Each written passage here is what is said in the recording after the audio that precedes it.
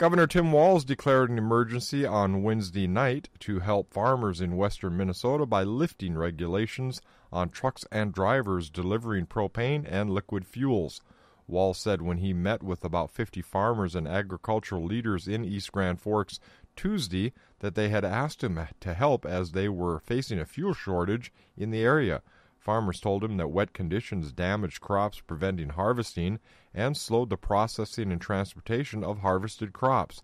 The high moisture content of the crops has increased the demand for propane used for drying, such as livestock heating season is about to begin as well, and the needs for created the Minnesota Energy Assistance Program. The executive order allows extended hours for drivers providing direct assistance to farmers and suppliers to transport propane, diesel fuel, gasoline, and fuel oil to those in western parts of the state. Walz said the drivers are experiencing unusually long wait times at terminals, with some suppliers reporting a decrease in the availability of products, requiring drivers to travel further distances to obtain product for the markets and farmers.